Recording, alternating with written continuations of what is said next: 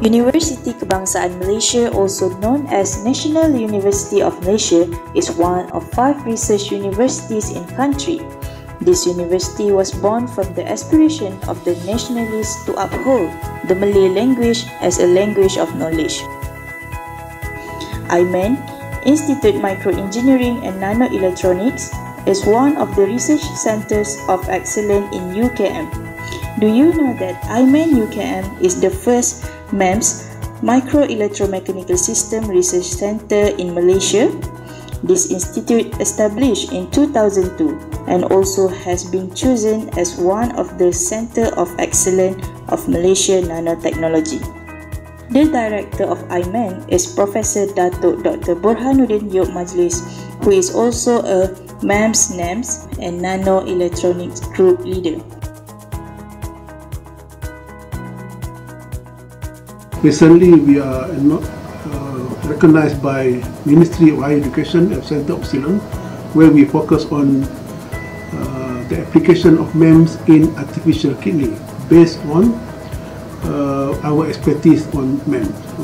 Vision for IMEN since the establishment of this institute in 2002, we want to make IMEN as a research center at the international standard, So not only in the country but in the world. So now, after 15 years, I think I can say that we already achieved the goal to be the research center at par with other research centers in the world.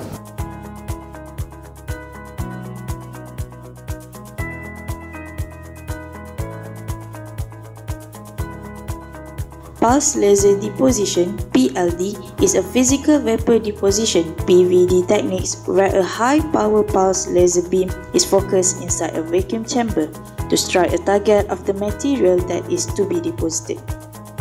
This material is vaporized from the target in a plasma plumb which deposits it as a thin film on a substrate, such as a silicon wafer. This process can occur in ultra-high vacuum or in the presence of background gas.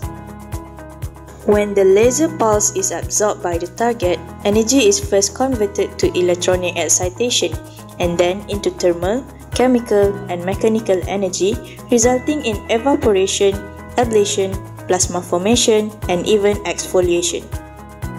The ejected species expand into the surrounding vacuum in the form of a plumb containing many energetic species, including atoms, molecules, electrons, ion clusters, particulates, and molten globules before depositing on the typically hot substrate.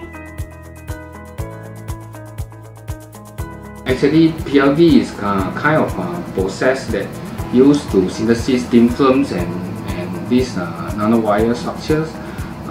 It can be used for these superconducting material, heterostructures layers, and the good thing is the PLD actually it can do very uniform layers, and also it transfers like 100% from the target to the substrate in 100% stoichiometry, very good in stoichiometry transfer. Laser, and it fires through, it is focused through the chamber, the vacuum chamber, which is this, and then the laser will fire on the target, and then the laser which is striking the target will be vaporized, and then it will be deposited on our substrate. So as you can see, the laser which is firing through this hole will be focused on the target. This is the target,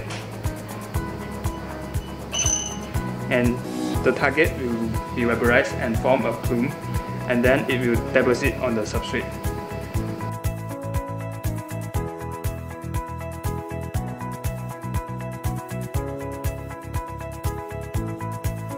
You do a deposition of zinc oxide, that instead of only one element like silicons or gold or whatever, and zinc oxide got zinc and oxygen element inside.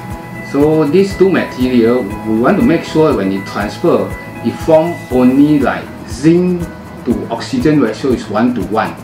So you need to do pulse laser deposition, that is PLD deposition, in order for the right stoichiometry to transfer from the target to the substrate.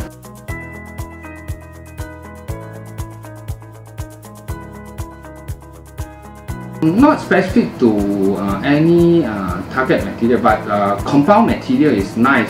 Compound materials, you have dual material inside a single target, or you have tertiary material, three elements inside this single target, or 4 material inside a single target. You want to transfer the right stoichiometry, PLD is the best choice.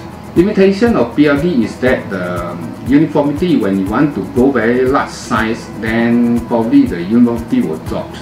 You will get not so uniformity at the edge of the sample.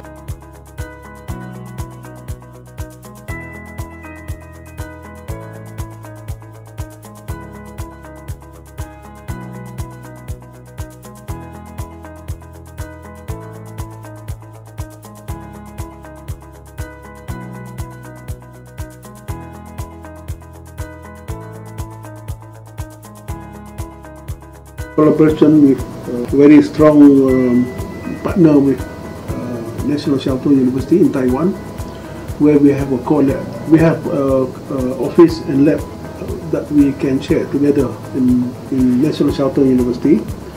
So this collaboration start the collaboration since 2005 until now. And with Japan, JAIS, and Korea, Australia, Griffith University, and United States. Now we have a collaboration with Harvard University, and Indonesia National Science Institute, OLIPI.